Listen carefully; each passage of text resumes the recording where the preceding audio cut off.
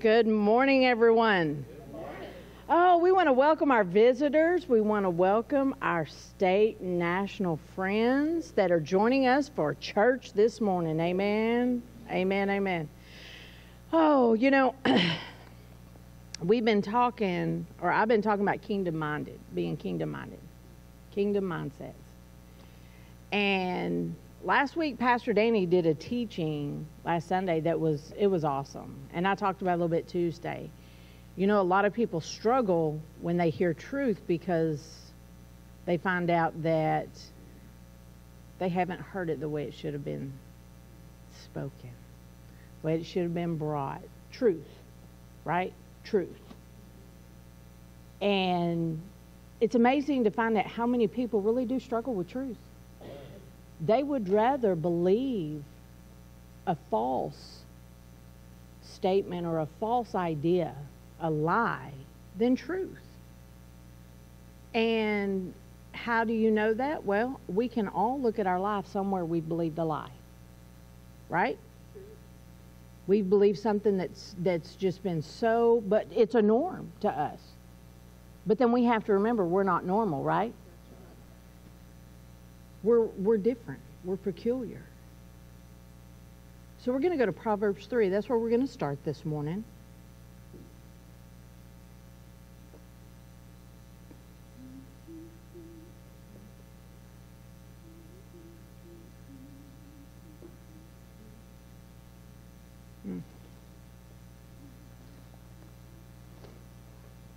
In Proverbs 3, we see people quote it. We see people running around with it, and they pick and choose what part of it they really want.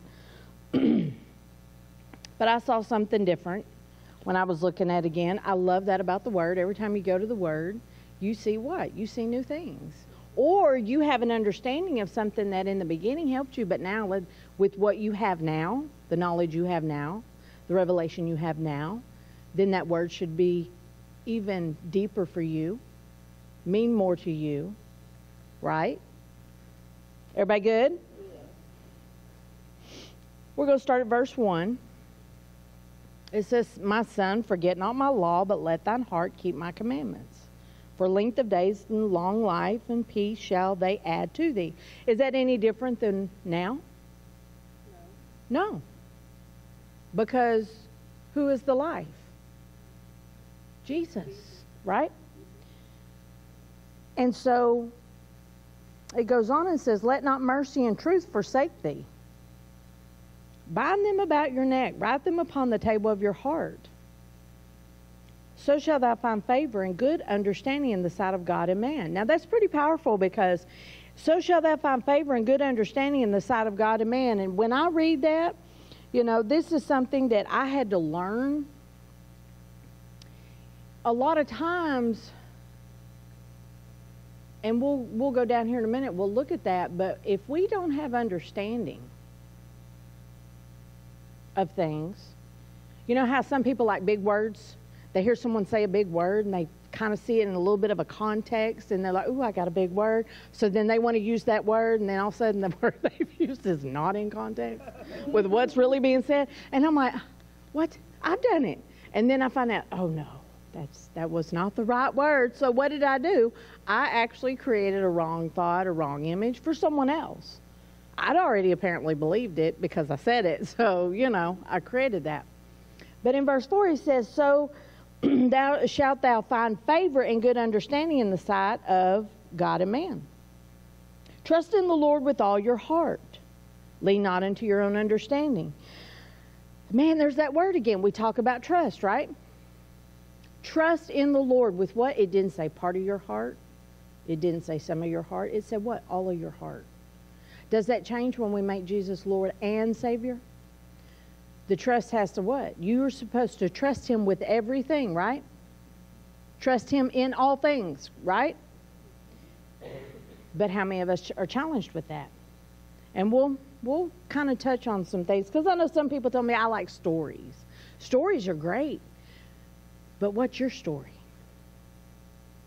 What's your testimony? I can go to the Bible and I can look at stories all day long and I can see amazing things. That was great for them. That shows me that I can do the same things. So what is my story? Because my story should be his story. Right? What he's already done, what he's already put in place, that should be my story. But a lot of people are struggling with their story because it's fiction. It's not truth.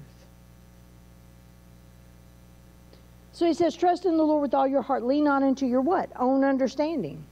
In all thy ways acknowledge him, and he shall direct thy paths. So, I'm going to trust the Lord with all my heart. I am now at a point, if I'm a new creature in Christ Jesus, I can't take my old thinking and my old understanding to understand a new thing. Right? I can't sit here and look at you as I'm a new creature. I can no longer look at you or anyone else with my old man understanding, because I'm a new creature in Christ. And what should I be doing? I should be seeking him. Right? Some people are like, we're not saying anything. We're not saying nothing. But then it goes on, it says, in all thy ways acknowledge him. Okay, so in all my ways, I'm to acknowledge him. That means, okay, God, here's my situation, so I'm going to acknowledge you in this situation, and then I go about my way. Is that really what that means? No. He says, in all thy ways, acknowledge him, and he shall direct your paths. Now, I love this. This hit me this morning, and I was like, man. And when something hits you, you just, whew. So look at it like this. In all thy ways, know him, and he will direct what? My paths. He will make my crooked places what? Straight. He will make my path that I'm on right now, because I trust him. Isn't that what it says? Trust him with all my heart. Don't lean on what I think, because if I do, I'm going to mess up. I do it every time. I am not one of those that can get away with it. I just can't. But remember, we're talking new creatures in Christ. We're talking a kingdom mindset. We're talking that so many people are wanting to find new ways, new things, new understandings, but they have to understand you can't get to those new things if you keep coming with the old mindset. You can't. If you want to keep bringing your old nature, trying to bring it up front, the new man does not know who that old nature is. So it's like, you ain't got room here. So now there's a battle going on. Where's the battle at? It's in your mind. Right? So when I looked at this, I said, okay, so lean not unto my own understanding. Okay, all right, I get you. Trust in the Lord. Trust in the Lord with all my heart. Lord, I'm going to trust you in every situation, even if my flesh doesn't want to. Now, Wednesday night at New Way, I talked about voices. What voice do you hear? You know, a lot of people struggle, and I want to get the psychological and the medical out of it, because the Bible is about what? Flesh and spirit, right? And we're to live by what? The Spirit. Correct? So one of the things that we talked about was that in Jeremiah 29, it talked about not listening to the prophets and the diviners that are in the midst of the ones that were exiled. And it also talked about not letting the dreams that you dream, don't believe every dream that you dream. And that's something that I was always taught as operating in my gift, that when I dream, you need to take your dreams and dissect them. Well, then what am I doing? I'm so focused on my dream that I can't hear the Lord thinking, and I'm trying to get some understanding and all that. And I read that, and it was like, wow. And then over time, finding out not every dream is from God. I don't care who you are. Hear me when I say this. You can be someone who's been in the Word for years, have all kinds of fruit. I mean, God has blessed you, but that doesn't mean that you take every dream and believe it, because that's how they got where they are today, because they didn't. Because sometimes we sit here and we want to take our dreams and we want to make them real spiritual. And they may not have nothing to do with anything. It's just a distraction. Okay? So we're talking about what you're paying attention to, what you're listening to, what you're focusing on. Okay? So I talked about the voices. I said, did you know pain has a voice? Anxiety has a voice. Everything that we deal with has a voice.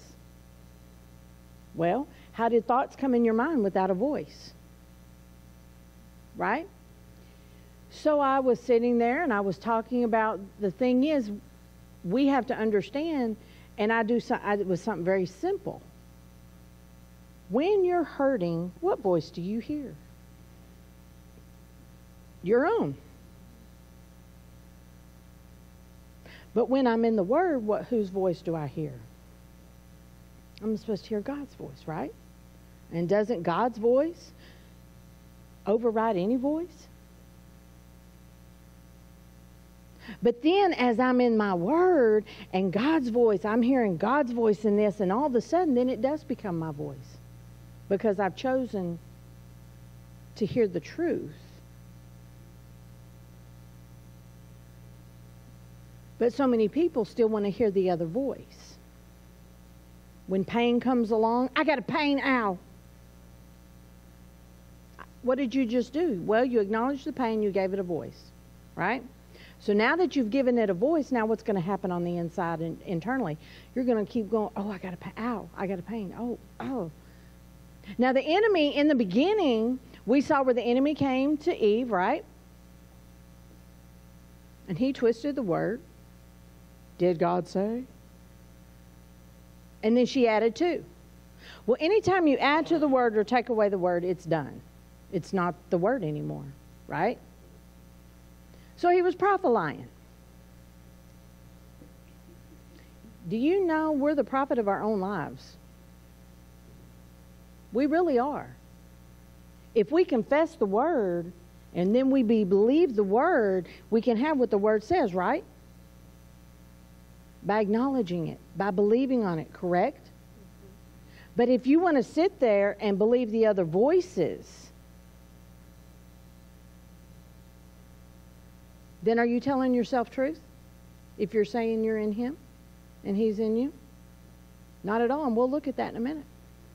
But it says, in all thy ways acknowledge Him. In all thy ways know Him, and He'll direct your paths. Well, now, wait a minute. This is Old Testament, and I heard somebody does say, why are you coming out of Old Testament? And I said, well, is it true? Absolutely. So if they talked about it then, we just get to walk in it now. Because even when it talks about our healing, it says in the Old Testament we are, but in the New Testament you were. It was already done. But see, so many people keep going, I am. No, you were. See, this is where, again, what are you listening to? Well, I am healed. No, you were healed.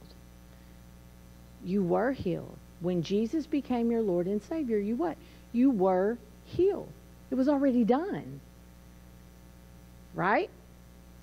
I know sometimes those things are so simple.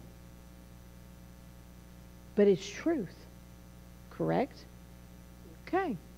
So he says, and always know Him, because if I don't know Him, He can't direct my path because I can't hear Him. If I don't acknowledge in all my ways, if I don't know Him, then how can He direct my path according to what He has spoken? He can't, because I don't know Him. Ah, come on now. Come on. You know, we got to really get this. Pastor Danny was talking last Sunday. One of the biggest challenges, you know, the Bible says that Jesus didn't think it was robbery to be what? Equal with God. But everybody's like, oh, but that's Jesus. Well, did you know? That's me too. So why don't we walk like it? Why don't we believe it? Come on. Because Jesus said that He gave us all power and authority, right? That aren't we supposed to do greater than He did? So if I'm supposed to do greater than Jesus did, I'm not there yet. I'm just not there yet. I want to be there. But if you do not continue to renew your mind to what the Word says, and you do not get it in you, how can you do more? You can't.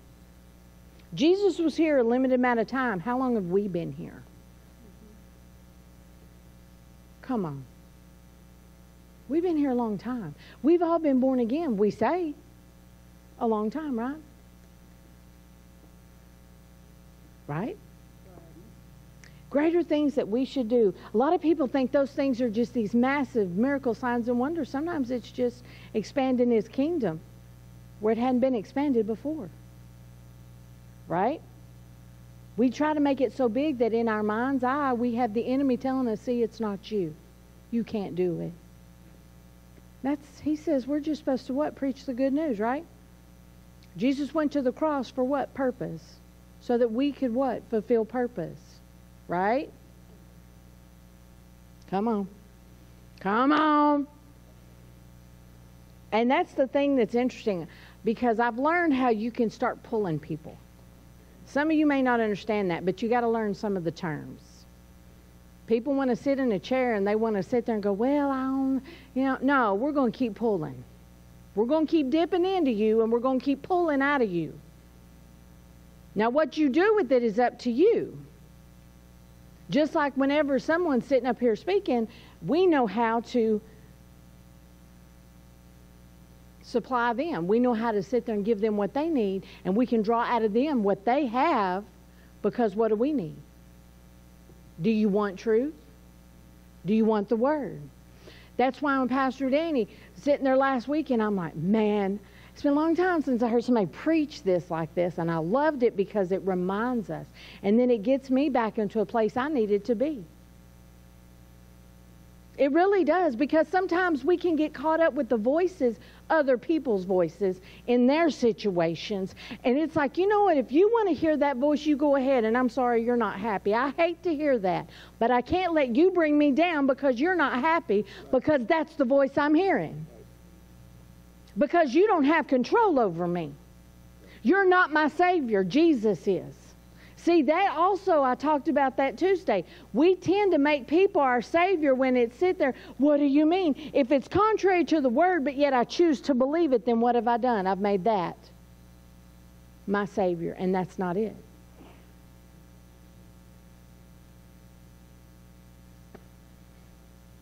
I did. I wrote some things down.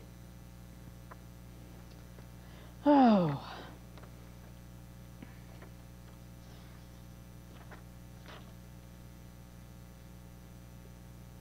When you hear and not do, you forget over time who you are.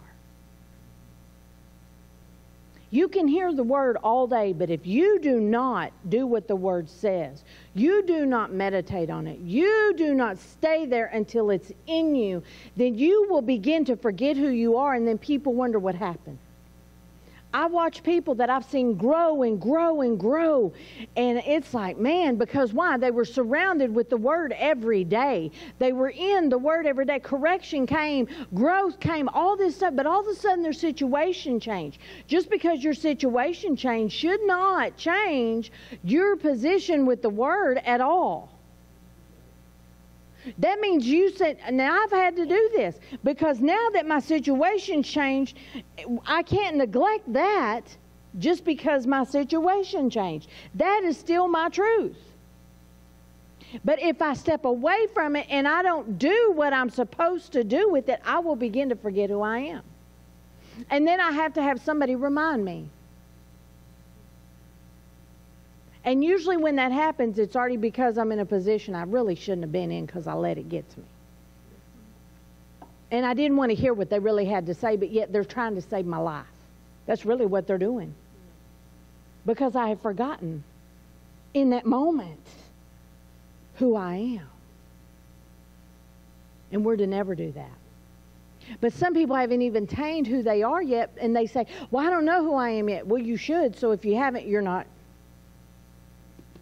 doing what the Word says. You're not guarding your eyes. You're not guarding your ears. You're not guarding your mouth. Why? Because, yes, there's a lot of voices out there, but make sure whose voice you're listening to. Just like a lot of people that get caught up in and with politics, or they get caught up in conspiracy theories. They get caught up in, well, God's called me to help people. God's called me to minister to people. Okay, well, then I got a question. What are you ministering?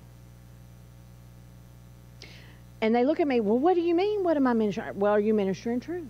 Well, what do you mean? They come to me with a problem, and I come back to them with the truth. And I'm like, okay, so let me ask you, when they come to you with a problem, how do you speak to them? And they're like, what do you mean? You know, it's interesting how we respond to them can also be one of those voices that's not a godly voice. You can tell someone, oh, I understand. That doesn't mean I'm agreeing with what's going on. It just means I understand where you are. I understand the situation. But I'm not going to come up to you and I'm not going to go, oh, you poor thing. You have this and you have that. That's not correct. That's not what the Bible says. Is that right? If the Bible says that you are already healed, you are come from a place of wholeness, then why am I going to sit there and agree with what you're telling me your symptoms are and saying this, that's what you have? Why would I do that? What am I doing?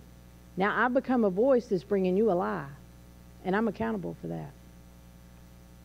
Because if I know what the Word says, again, I've been hearing the Word, but am I doing the Word? You know, the Bible says that we're supposed to come in love, and we correct in love, right? But it says that's what we're supposed to do, is help what? Help each other, right? Hello?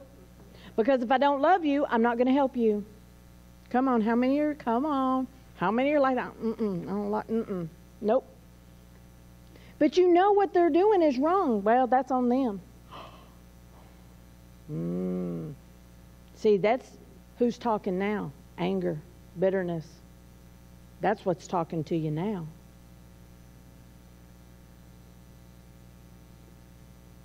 And then you have to admit it's not a strange voice. It's really your voice. Come on. We're talking believers. We're not talking the world right now. We're talking believers. And in that place, if that's the voice you choose to hear, then that voice is taking the place of the voice of Jesus. And now who is your Savior? It's not Jesus. Right? Everybody good? Yeah. Because he says, in all thy ways know him, and he will direct my paths. Because if I don't know him, he can't direct me, because I don't know him. That's why relationship, not just with him, but with the body, is important. And not just anybody. Not just any body of believers. Because there's body of believers that need the truth that God has given you. But you have to get the revelation of the truth so you can give others. And then there are some that have revelation that you need, but you better be wise just because of who they are, that you're not going, I don't need that, because then you're rejecting him. Right? See, that's why when people say, oh, I got a word, I got that. Okay, I'm listening. I'm listening. But what am I comparing it to? The Word. And then if something's in me and I'm not sure what it is, I'm like, okay, you know what? I will ponder on that and let it go with that. And then I'm going to go, okay, Lord, you show me. I need some help understanding, because, again, there's something I don't know. But if this is you, I need to know. Because then that means this is going to what? It's going to direct my path. Because even, the Lord tells us about false prophets, because they what? They be prophe-lying. That's what they are. They prophe-lying. So then it goes on and it says, verse 7, be not wise in thine own eyes. Fear the Lord and depart from evil. Be not wise in your what? Own eyes. Fear the Lord, depart from evil. It shall be health to your navel and marrow to your bones. Honor the Lord with thy substance and with the first fruits of thine increase. So shall thy barns be filled with plenty, thy presses shall burst out with new wine. So many people reject when God's trying to bring increase based on what they've heard before, right? But if they would go back to the Word themselves, read what it says. All he's saying is do what?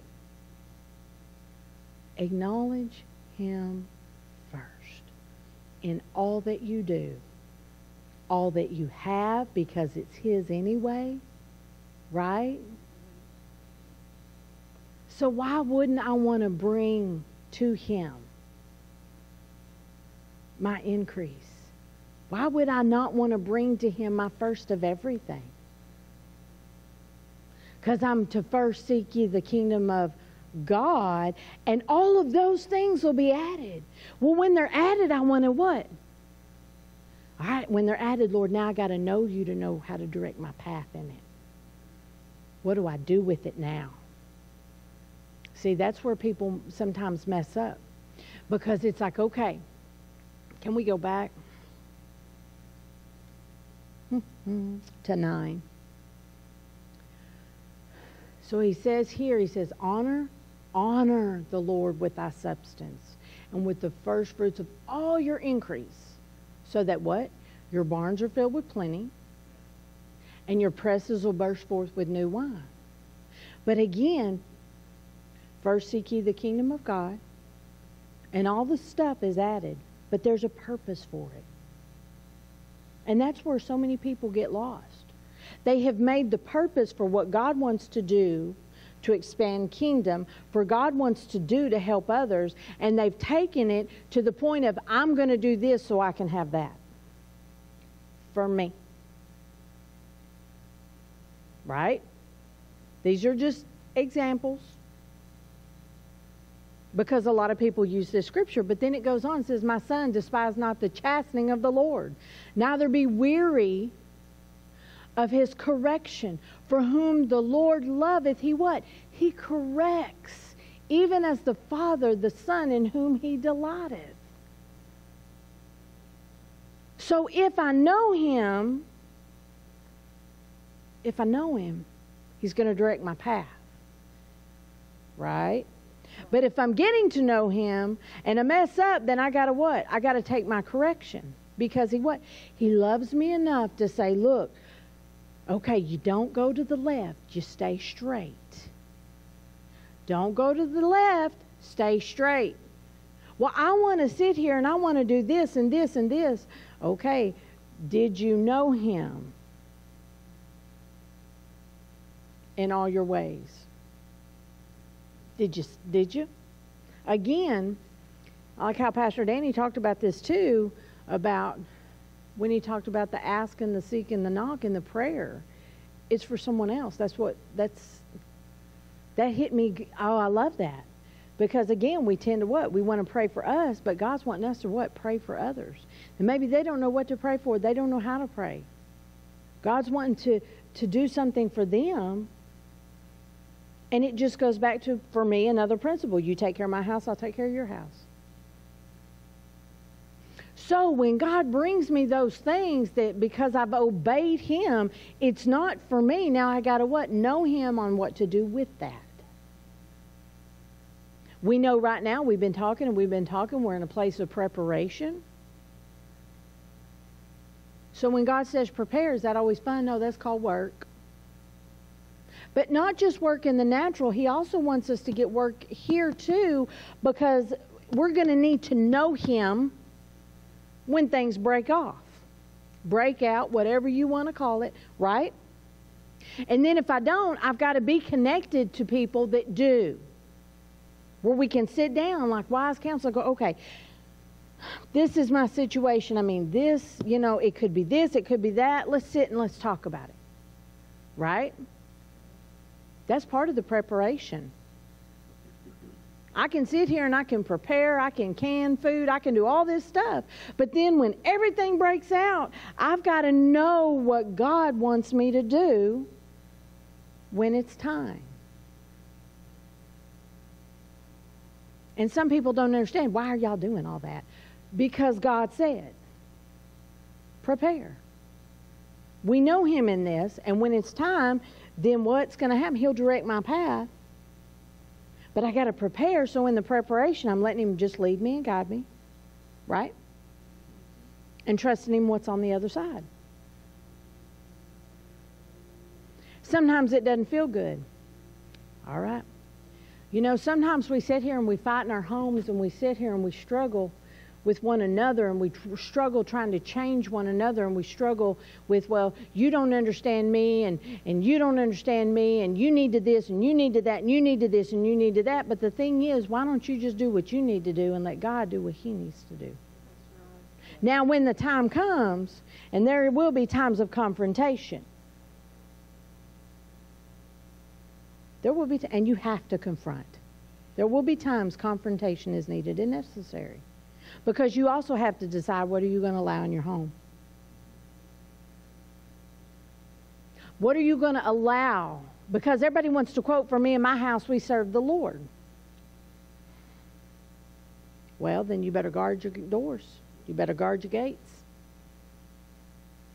And if I'm doing what I'm supposed to do and walking in the freedom of who I am, right, then I'm okay. You want to see that for the other one, right? You want to see that for your other family members. You want to see that for your friends. But they have to make that choice. There are some decisions you can't make for them. But see, that's the beauty about going into prayer for them. That's the beauty about seeking God, okay, God, for them. That's why I tell people, I don't pray, Lord, you change.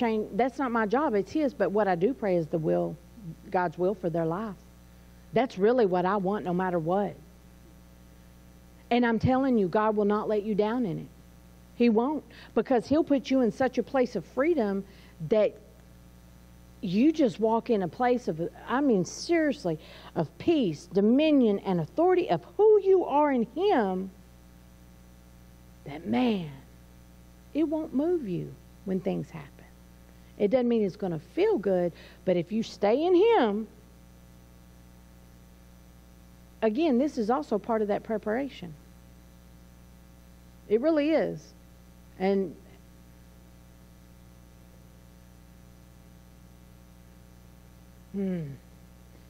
sometimes some family members aren't going to go with you.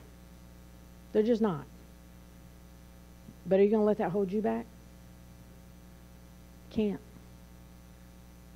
The other day, I was sitting there watching a individual talk, and they went to their spouse, and they had a moment, this was years ago, and they had a moment, and their spouse finally looked in their face, said, you know what? My kids will never see this again because of the way they acted. She flat stood up in her husband's, and he was in ministry. He was growing, but she stood in his face, and she said, these kids will never see that from you again. She laid it down. And he said, I've never forgotten that. He said that still didn't mean they didn't have problems, but that put me on notice real quick. Because if we believe, for me and my house, we serve the Lord, do we understand really what that means? Do we really? A lot of people just put it up, oh, me and my house, we serve. This is just a cute little saying. It's just, you know. No, there's more to that. If I'm going to serve the Lord, that means I got to guard my heart. I got to guard everything because it's my responsibility, not his. People go, Lord, just guard my ears, guard my mouth. No, God said you do that. I told you to do that. I told you to do that. So I've had to even kick myself because I'm like, oh. Me too. Yeah. I'm like, man. And we talk about it too. I mean, we talk about the, you know, oh, that got to me and I shouldn't have let it. Oh, something got to me. Ah. But I did. So in that moment, then what? All right, God, I acknowledge what I did. God said, now what are you going to do about it? I don't have to keep running back to him. God, forgive me, forgive me. That's already done. I have to what? Repent. Again, change the way I think. That's it. But then here's what you got to do when someone does that. Stop bringing it up. Once the change is made. I said once the change is made. Stop living in the past. Because now you are taking something they're set free from. And now it's all sudden on you. I can't let them go without reminding them. I must remind them what they did. Well, you're the only one, but how many people deal with that? How many people deal with that? And this is something that we've been honest about with people. It's like, look, very open about things, have to be. Don't say we always like them either. But he tells us that we're supposed to do that. He loves us enough to correct, right? We're supposed to do that too. But people get so offended when it comes. And we can't. You can't be offended by truth. If you are, then truth is not your Savior. Jesus is not your Lord and Savior. He's just not. I know that's hard. Some people go, that is not true. Well, didn't he take shame, guilt, condemnation? Didn't he take all that stuff? Didn't the Bible say he took it? He bore everything upon himself. So I've got to renew my mind to understand what that means. And you have to be honest with yourself when you're dealing with something and you just realize, uh-oh. In that situation, I did not let Jesus rule and reign me in that. And I did not remember him because that other voice had a little bit more volume, a little bit more sound. But then what do? You run back, right? See, it's what you do when you find out the truth. What do you do with it? What do you do with it? Everybody still good? Are we sure? So in the mind of Christ is freedom. There's no shame, no guilt, no condemnation, right? The mind of the enemy, though, is all of those things. Because that's what he feels. He lost everything, did he not? So does he want you to feel freedom? Does he want you to know freedom? Of course not. But here's the thing. He has no power over us, correct? Except to drop a thought. And this is where so many people struggle, going, but the voice is in my head. And what do we tell them? Oh, y'all can say it loud enough. It's okay. We're grown. What you do, you tell them to what? Shut up. Oh, some people go, oh, but it's on camera. It doesn't matter. God's ready for those to be bold and walk in the truth. Tell them to shut up. Not people. Unless they're coming, I saw that. I just got that thought, and it's like, wait a minute, hold on. Hold on. We're talking about the voices. You get to tell the voices to shut up. And you're going to have to. Because whatever voices you're listening to, if they're literally overpowering the voice of Jesus, you've got to tell them to shut up. That means you're going to have to tell yourself to shut up. I have to tell myself that. I'll pop off and say something. I'm like, oh, shut up. Why did you say that? And then I have to identify why I said it. And it's because I'm in my feelings. I'm in my feelers, as they say. Anger is a feeling. It's an emotion. Yeah. It is. And that's something a lot of people struggle with. Me too. I get mad and I get angry. However, the Bible says if I know him, he'll direct my path and even my anger. And sometimes it's just zip the lip. That's so true. Zip it. Zip it. And then go to him and find out, what do I do with it? What made you so mad? What made you so angry? Oh, did you not get your way? Did you not get what you wanted? Oh, that's why I usually get mad. Usually. But sometimes when somebody comes at me, now catch what I'm going to say, and it's not truth, it's really not truth, it makes me mad. But again, how am I going to deal with it? I say, Lord, how do I deal with this? That's a lie. That's a lie from the pits of hell. And I'll call it what it is. But I'm also dealing maybe with someone who doesn't really know, and I need them to understand. And if I react in the moment, So I have to find out, why does it bother me if I'm free? Why does it bother me if it's not true? Why does it bother me so much? Oh no, because they want to pick a fight. You want to sit there and lie on me? See, you got to go back and say, okay, that's old man nature. Trying to come up, new man's like, what are you? Right? Remember, there's no room in the new creature for the old man. There's no room there. And you have to understand that. And I sat there with the Lord and I said, if there's no room,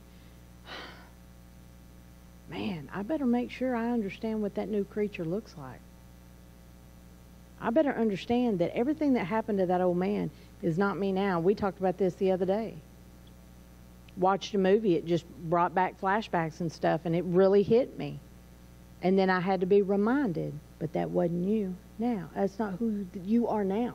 This person you are now, that didn't happen to. That happened to that old man, that old person. I'm like, you know what? You're right. You're exactly right. But now that I'm this new creature, things that do happen, I must understand, if I'm free in Him, if it's not true, why am I bothered by it? Why does it move me? See? It's those feelers, those feelings. Oh, those feelings can get you. Everybody good? Okay. Oh, let's see.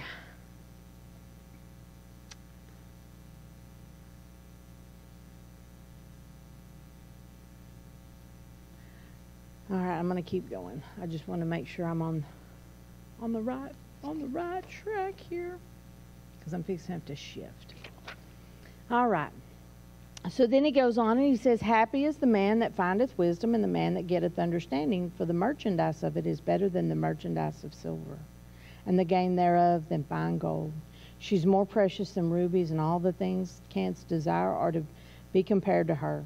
Length of days is in her right hand, and in her left hand riches and honor. Her ways are ways of pleasantness, and all her paths are peace. She's a tree of life to them that lay hold upon her, and happy is everyone that retaineth her. So it tells us, when it talks about this true happiness, it says what? Happy is the man that findeth wisdom. And where do you find that?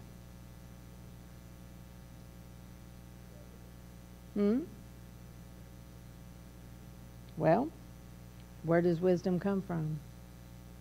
And then you got to get the understanding. Right? So we're going to go to now Matthew, or no, I apologize, John 14.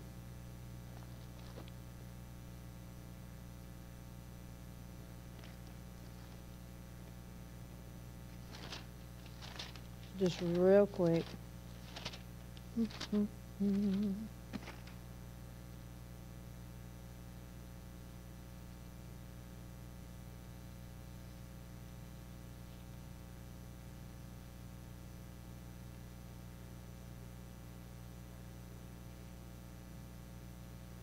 And I'll start at verse 5. It says, Thomas said unto him, Lord, we know not whither thou goest, and how can we know the way? Jesus said unto him, I am the way, the truth, and the life. No man cometh unto the Father but by me. If you had known me, you should have known my Father also, and from henceforth you know him and have seen him. Philip saith unto him, Lord, show us the Father, and it sufficeth us. Jesus said unto them, Have I been so long time with you, and yet thou hast not known me, Philip? He that has seen me has seen the Father. And how sayest then, Show us the Father? Believest thou not that I am in the Father, and the Father in me? The words that I speak to you, I speak not of myself, but the Father that dwelleth in me, he doeth the works. So it also shows you even Jesus was a hearer, but he was a doer as well, right? He did what the Father said, and this is very familiar scripture, but we've got to really get this. He sat there and he said that he never spoke of himself, but the Father that was in him. That's who he spoke about. That's who he spoke of. That whatever the Father speaks, that's what I speak. So it tells you when you speak what the Father speaks, then who does the work? What said here, that he doeth the works. But Jesus guarded his mouth. He didn't speak out of who he was. He didn't speak out of opinion. Jesus knew who he was, and he never went out of the boundaries of that. But mankind has gotten to a place of selfishness that they will speak out of their boundaries of themselves. Jesus said, I guard myself that I never speak anything except what my Father speaks. That means if we say we're in him and he's in us, then we should do the same thing. Correct?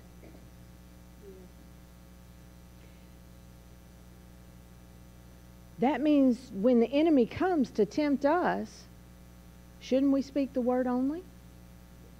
When the enemy comes and lies to us, shouldn't we speak the word only? Isn't that what Jesus did? Absolutely. But do we do that, or do we give an opinion on how we feel? Okay, I'll give you an example. We've sat here and we've been standing regarding Farron's health. Now, I can be in agreement with him only if it's truth, right? But if it's not truth, I can't be in agreement with that. I will not. And so what we have to do sometimes as fellow believers, whenever someone comes up and they're, how are you feeling today? We listen to what they say. And if it's not the word, shouldn't we, in love, help them with the word by correcting what they're saying? Hello? Come on. How many people get upset when you come in and you're like, well, I don't feel very good today. And somebody comes up and says, oh, but, and then quotes scripture. Just to remind you. But how many people they didn't feel sorry for me. They didn't feel sorry for me today. Come on, I've done it too. You can laugh because, look, we got to be transparent. That's something else we talk about here. People sometimes struggle with the transparency. It's okay when you're transparent with somebody, but when somebody else is transparent about you, you don't like it. Yeah. Come on. Oh, I felt that way too. I have felt that way too, but how's anybody going to grow if we're not transparent with anything? And that's why I like the ones that it's a different group that I get to talk to now, and they see the transparency in my life. I don't hold things back. It's helped them. It's helped them understand things. And it's a door, an opportunity to talk about Jesus. So here we go, and we've got people that have come to him, and they're like, oh, I want to pray for you. And he's told them no. And they're like, what? No, because you're not going to be in agreement with what this says. And I've got people that are in agreement with this. And it was like, okay. Because again, when you're dealing with things of the kingdom and you've got the enemy right there knocking at the door, you better have your people in agreement with you according to the word. I'd rather have a room full of warriors that's in agreement with what the word says than somebody's just like moved off feelings and just says, I just pray, I hope God heals you, and that's not a prayer. Come in agreement with what I believe according to that. But if I don't even believe that, I'm not going to agree with you. I'm not. And that's why you have to talk to people. You have to take the time. Some people just want to run and jump and say, hey, well, I'm going to pray for your healing. And oh, please do. And I'm like, first off, I got to know what you believe. Do you believe what the Bible says about your healing? What do you believe? That he'll heal me? No, that's not what it says. It says it's already done. I'm going to be in agreement with you according to Romans what? 8:11. And the other day we were out and somebody had said something and he quoted Romans 8:11 to them. They just stood there. They didn't know what to say. They had no idea. They were like, what? He said, the same Spirit that rose Christ from the dead dwells on the inside of me and gives life to my mortal body. And they're just looking like, what? Just keep speaking truth. Keep speaking truth. You're sowing a seed. You're doing something apparently somebody else hasn't that they need. But again, we've had people come up and say, I just need you to pray that my relationship with my daughter, will get better. And I said, you know what? How about we pray that God, your relationship with Jesus is what it needs to be, and then we'll pray for her relationship with Jesus, and that's where we'll go. I'm not going to sit here and pray witchcraft, because that's really what it is. I'm going to pray the will, that God's will for your life, that God's will for their life. Because, see, here's what a lot of people don't understand. And I haven't done a teaching on it, and I'm still chewing on some of this stuff because it's really good. But a lot of people don't understand, whenever you get married, you leave your mother and your father, right? That's what the Bible says. Husband leaves the mother and the father, right? Cleaves to the wife. Cleaves. Why? So God now can make them a family. I was part of this family. Here, catch me. I'm part of this family. But then when it's time, then God's like, okay, now you're going to come over and make this family. So what does that mean? This dynamic's changed. Now I need you to focus on this dynamic, right? Like, we're a family here, correct? Yeah. But we're many families, right? So if we're many families, that means each family here has a purpose, right? But we're still part of His family. And then as a whole, we have a purpose. But see, so many people want to go, well, I'm over here and I'm part of this family. Well, okay, but really technically, you're supposed to come over here and create now your family. And then when everybody's in where they need to be, then you come together what? And say, okay, God, now what for us as a family? It's an amazing thing, and trying to go into it, it's like, wow, I see things. If people understood more of this, they would really see the understanding of the unity in the home. They really would. And they would stop trying to save everybody else. Focus on what God has you to do, because, see, that's another thing. So many people, they've got adult children and they're trying to run and save their homes and this, and it's bringing division in their home, and that's not correct. That's not God. And that's where, again, you have to decide. And we've talked to families that their children take precedent over their spouses. And then you try to tell them that. And they're like, that's my kid. I get that. But the Bible's clear how you train up a child and the way they should go. Right? And everybody quotes that one scripture, spare the rod, spoil the child. And then we remind them that's not what it says. You spare the rod, you hate the child. That's not true. I love my child. If you don't do this, later on, let's find out how much love you've got whenever they're just saying. Yeah. Just saying. Some people get very upset about those things. But it's okay. It's got to be okay, right? Because what? I love you enough to what? Speak truth to you. And we have to realize people love us enough to speak truth to us. Got to remember that love thing. That love is love. It really is. It really is. Okay. So then he goes on. He says, believe me that I am in the Father and the Father in me, or else believe me for the very work's sake. For verily I say unto you, he that believeth on me, the works that I do shall he do also. But why would he say that? He said, verily, verily, I say unto you, he that believeth on me, the works that I do shall he do also. Well, it's pretty simple when we really realize it. If we can go back to the very beginning of 12, he says, verily, verily, I say unto you, he that believeth on me. When you believeth on him, won't you do what he says? Won't you know? Won't you acknowledge him? And instead of being a hearer only, you're going to be what? a doer. So when you're a doer, the works that he said, I do, shall you do also. And greater works than these shall he do, because I go to my Father. Because see, now he's saying, as long as you stay this way, stay focused, do the thing. Hello. That means that when I go, I can trust you. I've given you instructions so that what?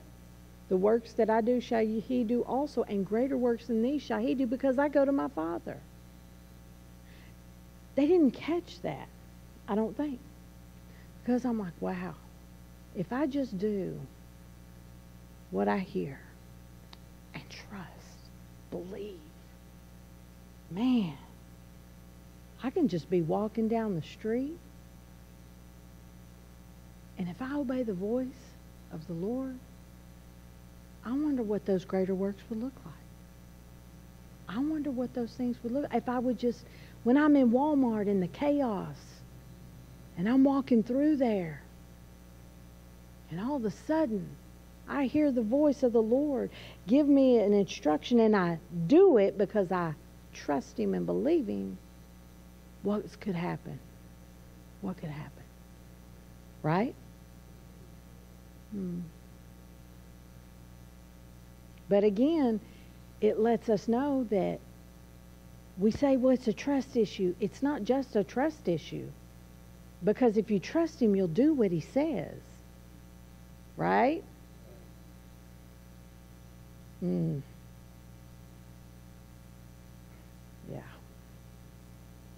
And whatsoever ye shall ask in my name, that will I do, that the Father may be glorified in the Son.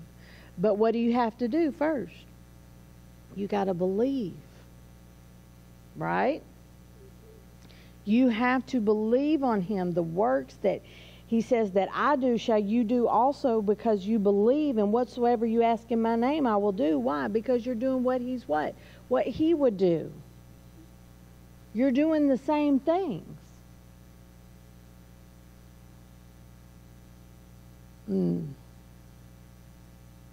And He says, if you ask anything in my name, I will do it. And a lot of people think, well, I'm sitting over here and I'm believing God for this and this, and I ask it in Jesus' name. But was it what you were supposed to do? Was it really an instruction? Was it witchcraft? Trying to manipulate, thinking you can for whatever reason. Trying to manipulate the word to do what you want. No. I want to know everything He did so that I can do that also. Again, Jesus thought it not what?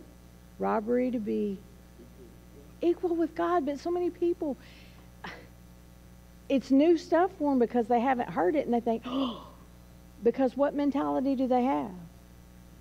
I'm not worthy. Well, that's not what He said.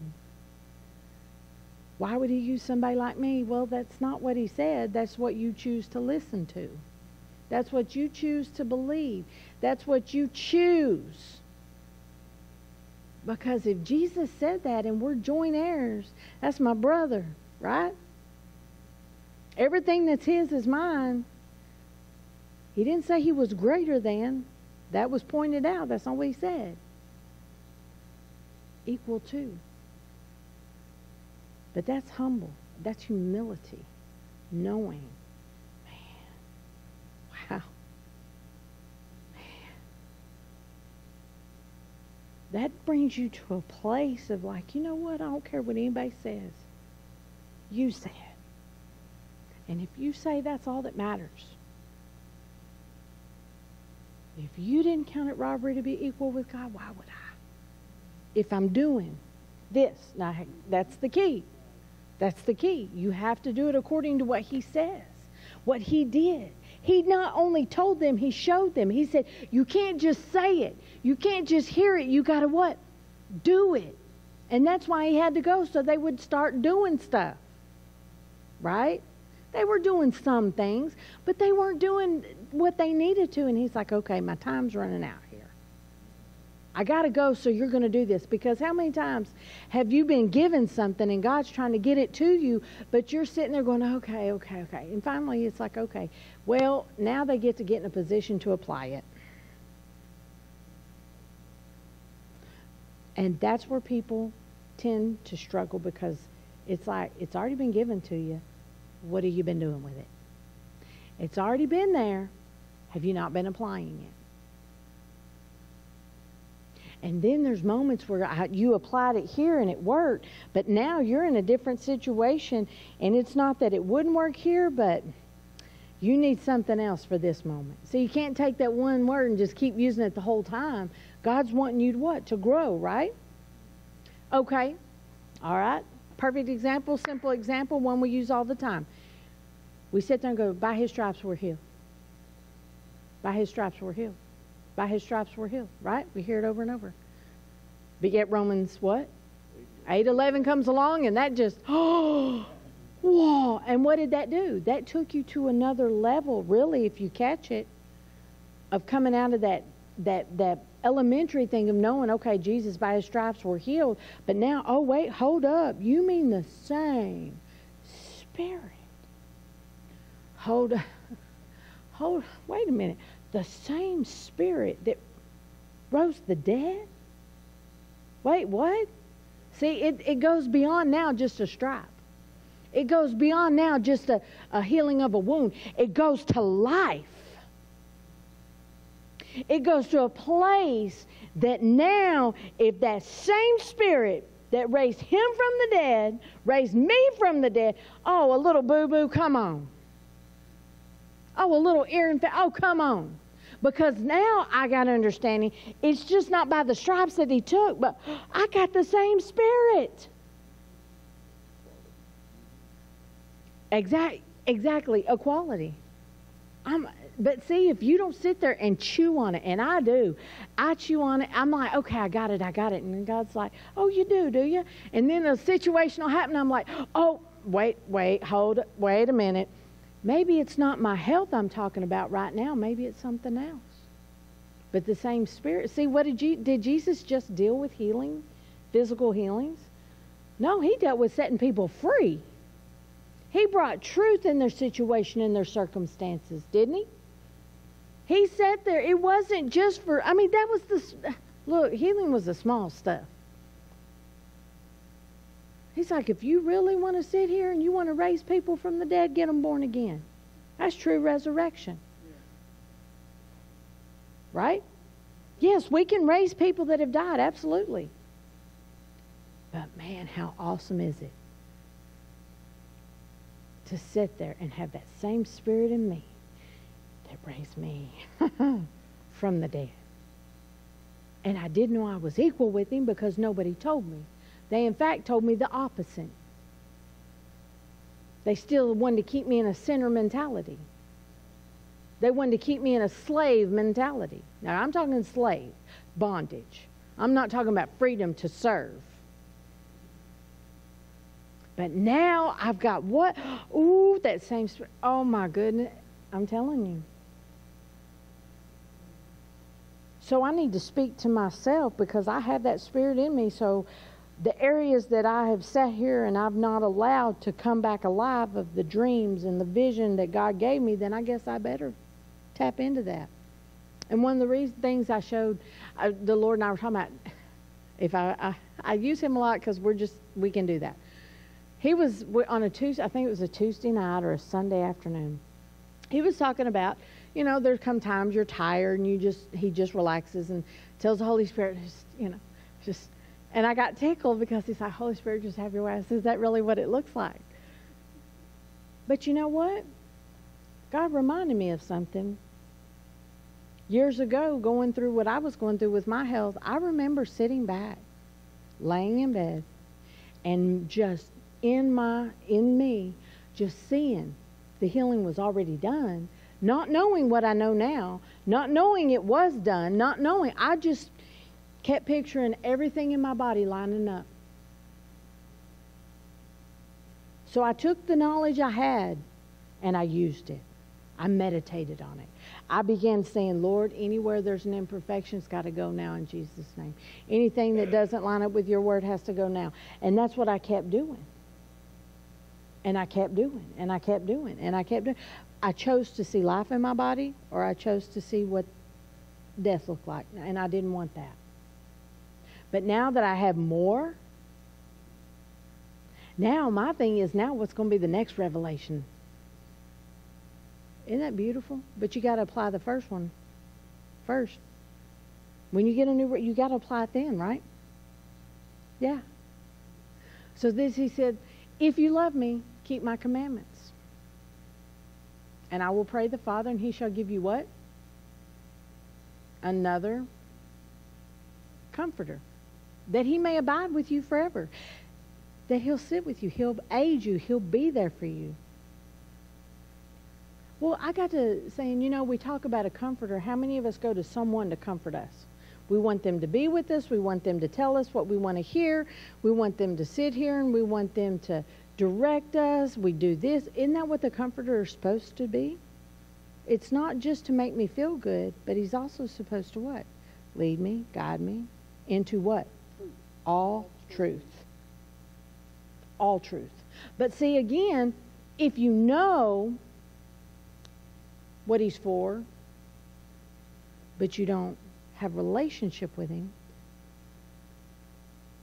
then what begins to happen? You begin to forget who he is in you, who he is for you.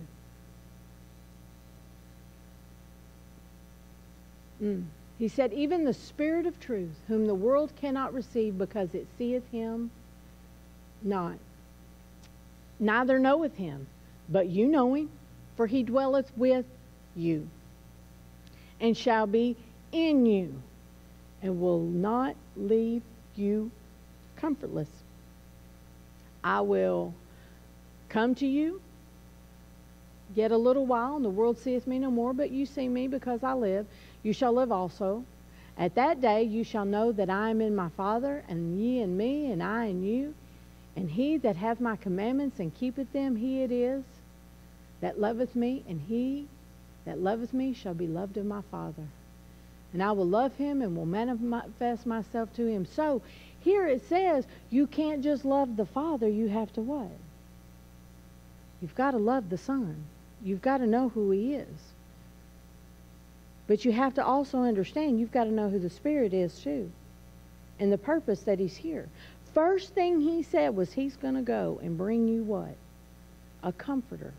Again, a comforter is something we want to snuggle. Now I'm looking in natural, something you want to snuggle with and everything. But here he's talking about something that's going to aid you. He's going to teach you. He's going to be with you. He's going to lead you in all truth. So when I'm going through a situation, who should I go back to? And find out, what do I need to do? See, sometimes we forget who's with us, right? But any part of the Godhead? So if he's part of the Godhead, I can't even get revelation without him. I can have knowledge, but I need revelation.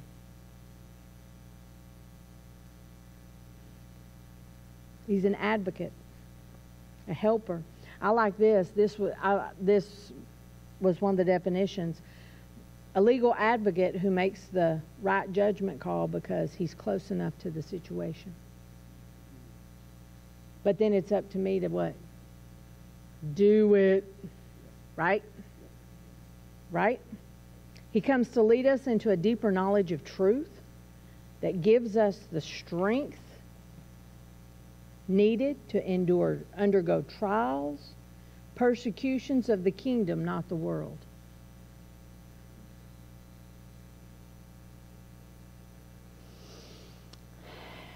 The kingdom, not the world, because persecution only comes for what? Because of his name's sake. It don't come because the world's just mad at you. Don't come because the world's in such chaos and turmoil, they just don't even know why they're mad. So many times, again, people sit there and they'll try to say, oh my goodness, they came at me. I just feel like I'm just under so much persecution. So what, in his name, what did you do? For his name's sake, what did you do to bring this persecution? And a lot of times that's not it. It's just the world's angry. The world's just messed up. They're confused. And they're just taking it out on everybody. Does that really have to do with the kingdom? No. It's when you're doing purpose That's when it comes. When you're fulfilling purpose. See, so much has been acknowledged on the wrong things. Wrong things. Then he goes on, verse 22, Judas said unto him, not Iscariot, Lord, how is it that thou wilt manifest thyself unto us and not unto the world? Jesus answered and said unto him, if a man love me, he will keep my words, and my Father will love him, and we will come unto him and make up our abode with him. He that loveth me not, keepeth not what? My sayings. So that means he's not a hearer. He's not hearing.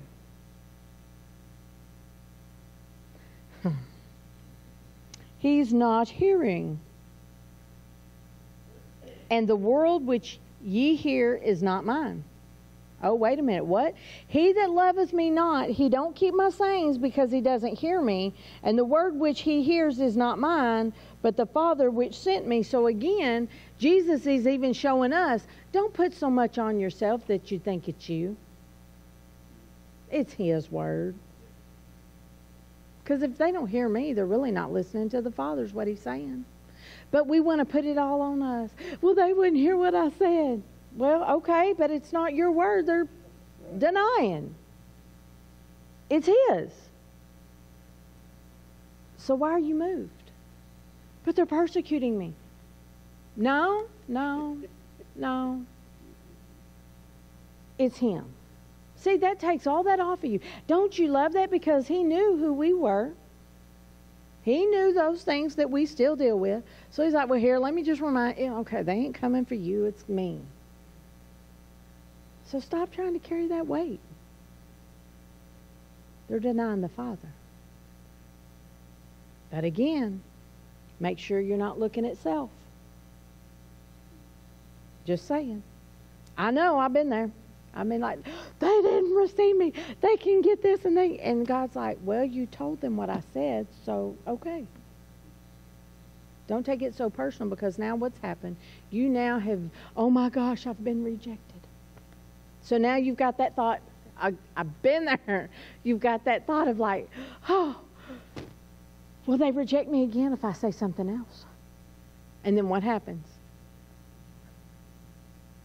Where's your focus? It's back on you. And you've now taken your focus off him again. Right? Come on, it's okay. I laugh and I'll still do stuff and I'm like, oh my goodness, I can't believe I did that. So then he goes on and he says, but the Comforter, verse 26, which is the Holy Ghost, whom the Father will send in my name, he shall teach you all things. And we know that teach is to instruct, impart knowledge, right? And bring all things to your remembrance, whatsoever I've said unto you. Now, that's the key. He'll bring things to your remembrance of what he has said to you as long as you what? Heard him, right? If you don't, if you don't listen, he can't bring something back that's not in you. He can't bring back something you haven't heard. Everybody goes, oh, but God gave me a new revelation. Really? Is it in the Word? I don't know. Exactly. It's not him. It's not, because he says he'll only bring back what I've said. I'll only bring back what I've said. So that's where, again, we got to check the voices. So when I hear something, I know it's God. I know it's the Holy Spirit. It's just a knowing that I have, and it's amazing. I love it because it just takes me somewhere. But then there's times I'll question, so I'm thinking, I think part of it is, part of it isn't. I'm not sure. I write it down, and then what? I go, hey, I want to run something by you. What do you think about this? What do you think about that? Because sometimes we can get just one word from God, and we can make it a whole paragraph. And then you're like, but it was God, I know. Well, maybe in the beginning, but then it took a trail. Because then you add you on it, and can't do that. Jesus didn't. Never. Yeah. All right, so then we go, and verse 27 says, peace I leave with you, my peace I give unto you, not as the world giveth, give I unto you. Let not your heart be troubled, neither let it be afraid. Well, Isn't that a command? Isn't that instruction? Let not your heart be troubled, neither let it be afraid. But how many people deal with fear? How many people's hearts troubled? But what did he just say? Don't let your heart be troubled, and don't let it be afraid. That means, did you believe me, really, at what I told you? Did you really believe? Did you really hear? I'm just saying. I mean, I can duck if I need to. But it goes hand in hand. It really does. Because he's not going to just say, well, part of this will work and part of it won't. No, it all goes together. Right? And you can't be afraid of people, because if you're afraid of people, then people become your savior. Catch what I'm saying? So many times people, well, I don't know what they're going to say if I tell them. What if I make them mad? But what if you don't? What if, though, I try to tell them what I've gotten and they're so far up there, you know, they're going to look at me like, oh, that's nothing. I know, because I'm picking all this up. That all of a sudden I'm sitting here and I got this little revelation. They got big revelations. I said, well, share the revelation. See, it goes back to those things. If you allow, and they're not even part of it. I mean, they don't know. They don't know. Oh, if they come over here and they try to tell me a word, no, I'm not going to. But what goes on in people's heads? What goes on in people's thoughts? Well, I'm not going to say anything. I mean, what could I bring to the table? You can bring everything he's given you to the table. Right. So stop trying not to. Because you're allowing the wrong thought, the wrong voice to talk you out of it. So if you're allowing the wrong voice, the wrong thought to talk you out of it, you've made it more than Jesus. Right? It's okay. You can agree. Some people are like, I'm not saying nothing. Some can be mad. It's okay. Some people can be mad. It's okay. Why? Because that's between you and him. Right? I have to do what I'm supposed to do. I have to say what he tells me to say. And if it makes someone mad, I can't help that. That's not my fault. That's not my responsibility. Because whose is it? I'm like, I did what I said. Yeah, I did what you said. But again, so don't take things so personal. You know, it's funny. One of the things, too, we were talking about was like when people, they sit there and they're like, people hop from one prophetic to the other. That's all they live on. Give me a word, give me a word, give me a word. Give me a word, give me a word. And I look at people and say, you get a word every time. Why do you need another prophetic word? Well, I mean, you know, till now, I know this is what I was taught. And then I caught myself doing that. What? Running from one prophetic word to another. And then God said, I'm done with that. And then he stopped giving me those prophetic words. He did. He said, no. He said, you get in my word. I'll tell you myself what that says. I'll tell you what you need to do. I'll tell you. Why do you have to have a person tell you? This was for me. Because it didn't go to the point of what it was meant to be. To let me know he's real. To let me know what I needed to know in the moment, but not to chase that and chase it and chase it. It was to get me to a place of knowing, wow, you do know. Because see, once you start chasing it, then over time what's going to happen is he'll shut it down.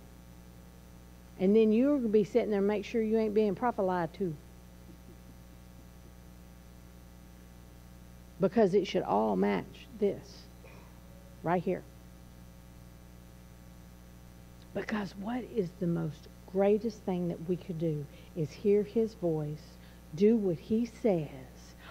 Oh my goodness, first seek ye the kingdom of God and his what? Righteousness. And all the other stuff will be added. But when it's added, you better ask him, what do I do with it? I better know. When I say I acknowledge him, I better know him. So he can what? Direct my path in it. Everybody good? We're going to stop there. And don't come to church with the mindset or the attitude of like, oh, here we go again. Or, oh my goodness, am I going to listen to this again? Because you know what? Until you get it, you got to listen to it over and over and over and over and over and over again. It may just be brought a different way, but it's still the same principles. Right? Is everybody good? Yeah. All right. Dear Heavenly Father, we just thank you, Lord. Oh, we thank you for another day coming together. Coming together in unity and harmony with expectations. Lord, your word will do what it says it will do because you said it. As long as we know you, listen to truth and obey it. That, Lord, we want to obey every instruction. And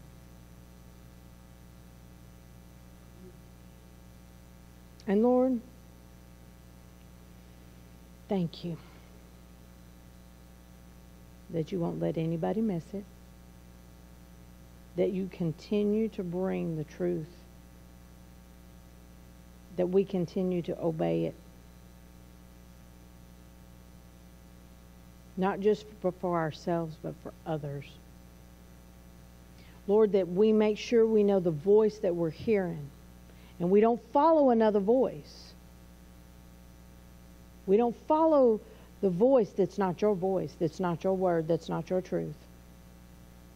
Those voices come, we tell them to shut up and take a stand. Go back to your word. Hear your voice.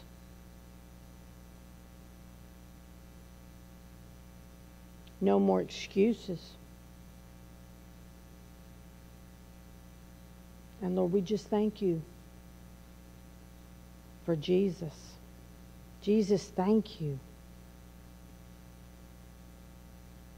for dying on that cross, giving us that same Spirit that raised you from the dead, glory to God, raised us from the... Man, what can we not do for Him? And that we don't count it robbery to be equal with God. Whew. Holy Spirit, you're welcome. You're welcome. Always. That we heed the leading, the guiding, the teaching, and we obey. Lord, we thank you for this food that we're about to receive to the nourishment of our body. It's sanctified by the word and prayer. Amen. Amen.